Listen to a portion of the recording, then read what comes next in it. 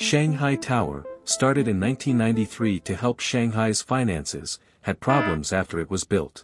Paid by the government, it had issues like slow fire certifications and odd floor designs, leading to a $1.5 billion loss. The twisty glass and delays with the J Hotel made it less appealing. With a bad economy, it was hard to get people to pay high rents. Worldwide issues and criticism from the IMF showed the high costs and low occupancy weren't practical.